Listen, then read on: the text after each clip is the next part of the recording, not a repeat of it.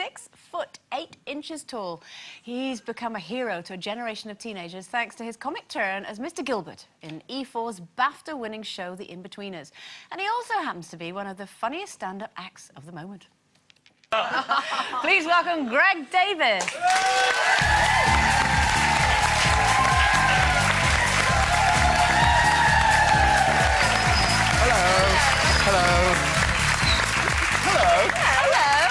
Welcome to the show. Well, thanks for having me. I'm very excited. God, you are taller than me. I'm sitting down now, you know that. How tall are you, Janet? 6 foot. Are you? Yeah, but I've always married shorter men. Of course. So sorry. You've got no choice, though, have you? Because big men always marry small women. Yeah. So tall women have to compromise. I know. Are you more attracted to shorter women? Yes, I've always dated shorter women. Yeah. You'd have to, wouldn't you? Difficult to find. I've looked for the 6 foot 9ers. Not enough of them around. You know that clip that we just saw of you there? Yeah. What were the other nicknames? You had Jaffa, Herod. What were the others? Do you know what? It's interesting, isn't it? That I can't tell you any of those on this show. OK. Yeah. All right, then. So your tour that you're on now, is it a little bit cleaner? It can... No. No. Thank you very much, Greg You should be aware it's... yes, it's quite fruity. What can people expect? It's nice to be on a show that my niece can watch. I always do a little joke when I'm on a show that my niece can watch. She's only 3. Can I do it? Yeah. Which camera am I on? There you go. That one? Yeah. Lucy, help! I'm stuck in the telly again!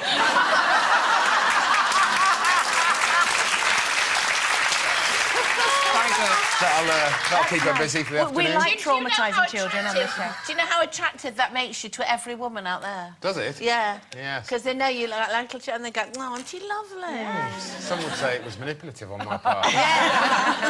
So what can people expect then on your tour?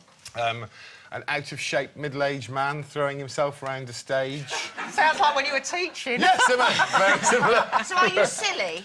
Yes, it is quite silly. So when you say silliness, is it slapstick silliness that you're bringing back, or is it just a daft thing? It's the sort of story of my life. The tour I'm doing at the moment it's autobiographical, but it's told through in a very specific way, and it relates to your worrying thing actually. Okay. Because I am a terrible worrier, and my mum is the queen of the worriers. She'll be worrying about me talking about her being a worrier on telly right now. She'll be worried that you're trapped in the telly. Aren't you, Mum? Yeah. The show's called Firing Cheese Balls at a Dog, which is ridiculous title. That's unique. That is unique. I've never heard that But it's something that I did with a friend on holiday. There was a dog in our way, and we had some cheese balls and a catapult.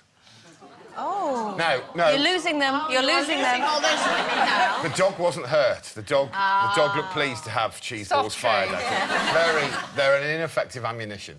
But my friend and I just found ourselves doing this ridiculous thing, and I realised it was the first time in months that I hadn't been worrying. I know it sounds ridiculous, but I'd just been doing this stupid thing, and we were laughing, and I wasn't worried about what happened in the past or what was coming up in the future, or, you know, I was just doing something. Is that why you decided to make the routine that you're going to do just about daftness, rather than, you know, some comedians, either there's a little hint of darkness or they're very profound or what have you. This is just pure ridiculousness. Well, it's just moments in my life where I wasn't thinking about anything else. It's not, they're not always silly moments, but they're just things where I was lost in the moment, doing something, rather than projecting forward and worrying about...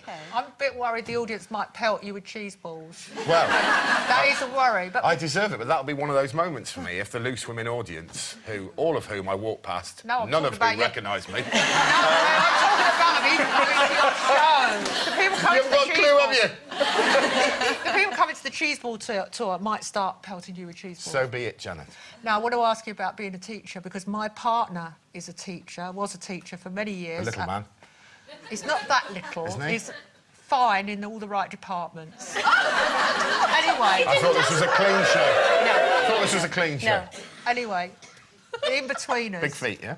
In-Betweeners. Yes. Your nasty, nasty, nasty I'm character. horrible. How much of that character was you as a teacher? Absolutely nothing. Zero. So you mean you were a nice teacher? Well, I was sort of a silly teacher, I think. I get... What did you teach? I taught English and drama. Yeah. For how Did you many like years? it? 13. Wow. Long old time, yeah. No, I didn't like it. Why did you do it? I don't know. I sort of left drama school and thought, right, well, I'll start now my massive comedy career, and then I woke up 13 years later going, what happened? Is it very like stand-up, isn't it? Teaching, really. It is, but you're not allowed to give audience members detention. So it's a little bit... How did you get into stand-up, then? I actually did a course. No. I did. You can do a stand-up course. What do they teach you? How to stand up. It's amazing. Really? Now I think about it, he was ripping me off. That's the biggest thing about being a stand-up. You've got to find out what your voice is and, you know, how you make people laugh. And if you're funny. If you are, yes. Yeah. There are some people on that course who... Not. Really? No.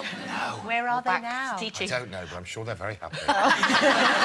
Now, your comedy tour, Firing Cheese Balls at a Dog. Yes. This is a title I never thought I'd say. It carries on until the 24th of June. And best of luck with it. Is In-Betweeners coming back? Are we going to see you on the telly? No. There's a film, though, coming out in the summer. Yes. OK. I don't... Well, thank you. Yeah, there's a film that I'm briefly in, and it's brilliant, the film. Good. It's really great. Well, today was your first time being on Loose Women. You can come back and tell us about the film, then. Well, marvellous. Thank you. That I will. would be I had a lovely time. Oh, you did very well. You survived. Did I? We will. It's Greg Davies, everyone.